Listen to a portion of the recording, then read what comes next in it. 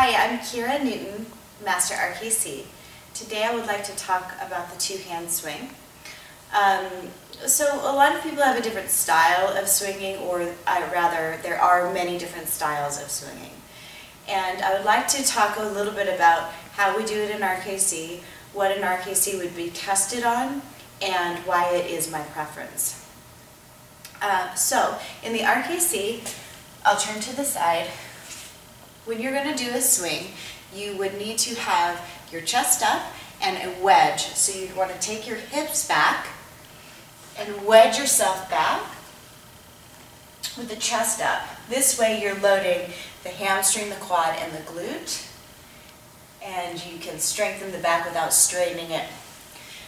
I also feel that it's really applicable for athletes because it is an athletic stance. So most athletes are standing in this kind of a way, and so it's a nice way to train that position.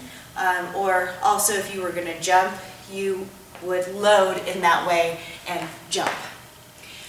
So it can be really nice for lots of athletes. So let's talk about when we swing, keeping the chest up. Okay, so we're here, we can maintain a nice long spine.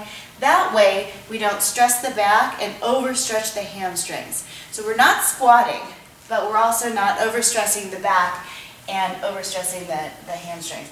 So we need to find a wedge using our strength in the legs and the glutes so that we can maintain our nice long spine.